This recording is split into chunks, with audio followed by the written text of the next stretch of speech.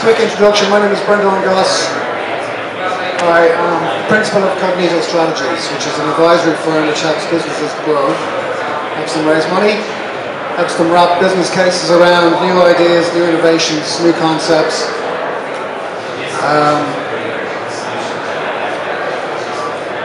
I just use this tagline to paraphrase Oscar Wilde somewhat.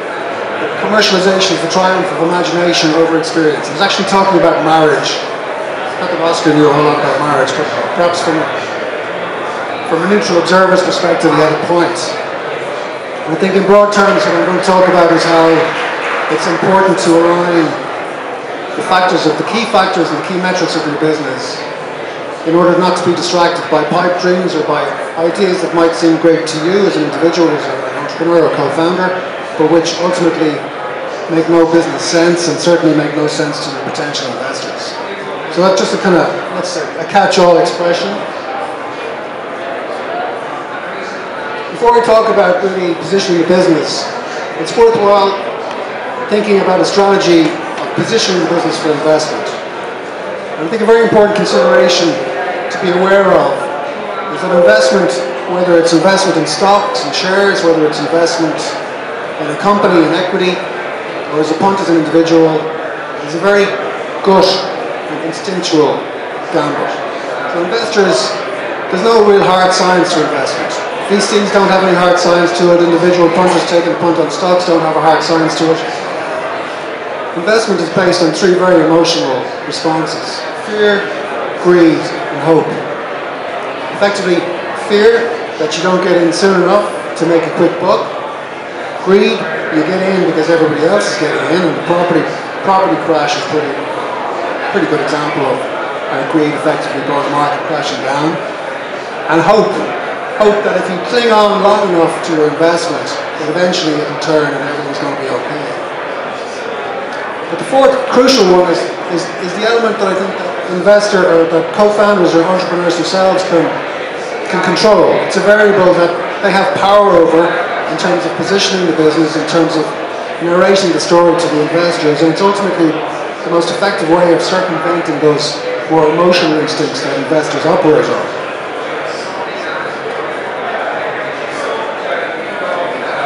So, when you're talking to an investor, potentially, you're really talking about the story behind your business. You're talking about giving the investor a really robust reason and a rational reason for investing in this business. You need to get the story right. You need to be compelling. You need to be realistic. You need to be hard-nosed. These guys are cynics. They hear the same story coming from the same people all the time. You're brought in for pitching sessions. You're on rotation. There is absolutely nothing unique about you, except perhaps your background, except perhaps your brilliant idea. But fundamentally, unless your idea is rooted fundamentally in robust, rational commercial sense, they're not going to want to talk to you beyond that particular pitching session. And ultimately, you need to resonate, that story needs to resonate emotionally, so you need to be able to get them to park any anxieties they might have about making that investment. So, I'm going to talk in very broad terms from the perspective of two types of investment opportunity. One, the kind of standard startup story. And the other might be for a more established business, or a business that is looking for investment but is brought by two experienced entrepreneurs or experienced management who investors will have a bit more confidence in. But essentially, listen, if you're a startup, I'm not sure how many of you potentially in that space, but it's a common enough story. Have you got management experience? Maybe not. Are you generating revenue? In all likelihood, you're probably not. Are you going to change the world? Of course you're going to change the world, because you have to tell investors you're going to change the world. Otherwise, they have nothing to invest in.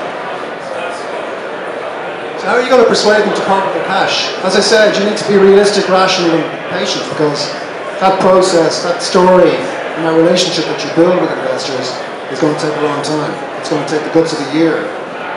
They might tell you that you might get funds within 3 months, but you won't get funds within 3 months. It will take at least 9 months before you get any money at all. And once you take fees away, you'll have even less. So in real terms, that 9 months has to be planned for strategically. If you don't have anything to show for them in terms of a legacy, or at least in terms of a track record, but you're pitching something which is effectively conceptual as a business entity, you need to have some kind of commercial validation. This is where commercialization is important. It's not just commercialization from an academic research perspective, it's commercialization of a product or a service.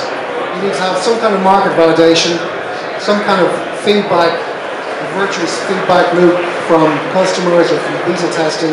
You must have some kind of science and some kind of hard facts to be able to show to these investors that there's something there worth investing in. Another way, really, I suppose, particularly with technologies in the mobile space, for example, where your technology goes global almost as soon as you release it, is that you show patterns or trends around customer acquisition and potential customer acquisition. You might not be generating revenue, you might not have any clients or customers on board, but you may have the potential to get out in front of a global audience in no time whatsoever. And if you can show those trends and those underlying trends and themes, and if you can illustrate that there is potential to kick off a high adoption rate of users for your product or service, this is the kind of collateral you need to be bringing back to the investment community. It's the kind of hard science that they like. They'll take a punt on that basis because they'll know that you've done your research, and research is key. It's up to you as the co-founder or the entrepreneur to research your market and to be an absolute authority over that market if you're going to try and convince people to invest in it, because these investors might be very broad and general investors, they might not be industry or sector specific, but they like a good story, and if they believe you and if you've got credibility, it makes a big difference. So from the perspective of a business that might be already established and it's growing, or for that matter, as I mentioned, a company, a startup, which has been started up by experienced co-founders who potentially have already exited previously from other firms, the really key metrics are around future potential sales and your ability ultimately to understand how to run a business. Running a business is crucial. Most businesses nowadays, if they get investment, whether it's private equity or, well, actually, more often than not, if it's venture capital, won't be making a profit and probably won't see or have sight of a profit for 2 or 3 years. What investors are looking at is cash flow. Cash flow is key, particularly in cloud and software as a service models or whatever, PaaS models, whatever it may be. Cash flow and cash flow management is key, because if you've got a way of sustaining repayments to your business and growing business and acquiring customers, that in itself is almost considered as a secondary profit line for that. So that's an important, very, very important consideration. You need to be able to generate and build your margins. It's a crucial consideration. Ultimately as well, if an investor is going to give you money, it's not just to pay down debt or to pay off loans or to pay yourselves nice dividends. It's basically working capital. It's money to help grow the business. So you have to understand and have a good grasp over what it takes to make that working capital work for the business and how to grow that business. It's all about value at the end of the day.